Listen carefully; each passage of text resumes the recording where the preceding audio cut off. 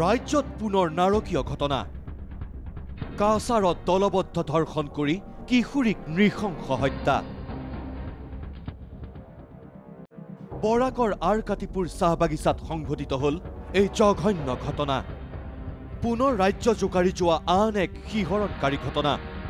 এইবাৰৰ স্থান বৰাকৰ আৰকাটিপুৰ চাহ বাগিচা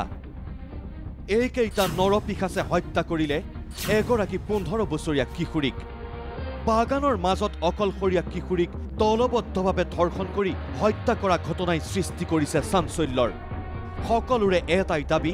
এনে জঘন্য ঘটনাৰে জড়িত প্ৰতিটো নৰাধমৰ উচিত শাস্তি হওক যেভাবে মানে দেখা পড়ছে তার মানে দলবদ্ধভাবে ধর্ষণ করার পরে তারা হত্যা করা হয়েছে বর্তমান সরকার বা প্রশাসনকে অনুরোধ করছি যাতে আমাদের এই যে 4-3 জন বা ধরা পড়েছে রাত্রের দিকে তাদেরকে যাতে তাড়াতাড়ি তার সাথে যারা আরও মিলিত আছে তাদেরকে যেন ধরা পড়ে এবং কঠোর শাস্তি দেওয়া হয় বিগত 4 দিন ধৰি নিখোজ হৈ আছিল কিশোৰীগৰাকী শনিবাৰে সন্ধিয়া বাগানৰ নিৰ্জন ঠাইত স্থানীয় লোকে প্ৰত্যক্ষ কৰে কিশোৰীগৰাকীৰ অৰ্ধ উলংগ মৃতদেহ ঘটনাস্থলীত আৰক্ষীয়ে উদ্ধাৰ কৰা সুৰাৰ বটল আৰু গ্লাছ প্ৰত্যক্ষ কৰি সন্দেহ কৰিছে এই দলবদ্ধ ধৰ্ষণ কাণ্ডত জড়িত আছে আন বহুকেইটা নৰপিশাচ জীয়ৰীক ধৰ্ষণ কৰি হত্যা কৰা কাৰ্যই ব্যথিত কৰি তুলিছে দুৰ্ভগীয়া মাতৃক बादे खोजले बादे ना पाइने तब 3 दिन बादे ही लास्ट पावे छे कहां पहले लाश लम्बर में चाराबाड़ी में हां चाराबाड़ी में सखा का नाम है इनके बच्चानो राजू गुप्त साजन ইফালে মৰিগাঁও জিলাৰ লাহৰীঘাটতো দলবদ্ধ ধৰ্ষণৰ বলি হল এগৰাকী বিবাহিতা মহিলা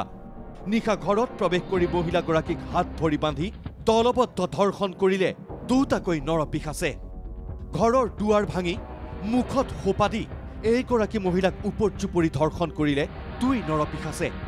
দুই ধৰ্ষণকাৰীৰ এজনক হবিবুৰ ৰহমান বুলি চিনাক্ত কৰিছে মহিলাগৰাকীয়ে কোন আছিল চিনি পোৱা নে হবিবুৰ ৰহমান মই চিনি পালো দুজন আহিছিল নে এজন চিনি পালো আৰু এজন চিনি নাপালো দুজন আছিল 8টা বজাত হাল্লা শুনিছো মই হাল্লা শুনিছি খাৰ পাই আহিছো এনেকা হাত পাও পিছফালে হাত দুটা বান্ধা আছে আৰু টেবুলৰ তলত মাথাটো সোমাই আছে আৰু হি আৰামত একদম ইনাই অজ্ঞান হৈ পৰি আছে